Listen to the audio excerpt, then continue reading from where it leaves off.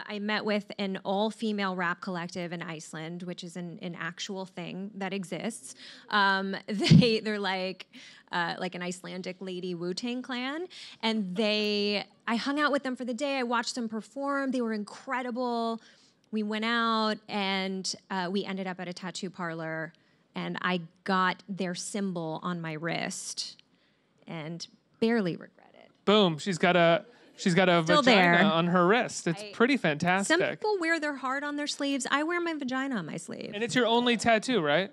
It Or is. do you have- It's not my only tattoo. Oh, you have other tattoos. I do. I have other tattoos I regret. Yes. Thank you for bringing that up. Yes. That is a very cool symbol. I wouldn't regret that. No, I don't. I don't regret it. It's the upside down triangle, which is the symbol of female empowerment. Can you say vagina? I said shit. Can you say? You can I'm say assuming vagina. you can say vagina. It's a vagina. So yeah.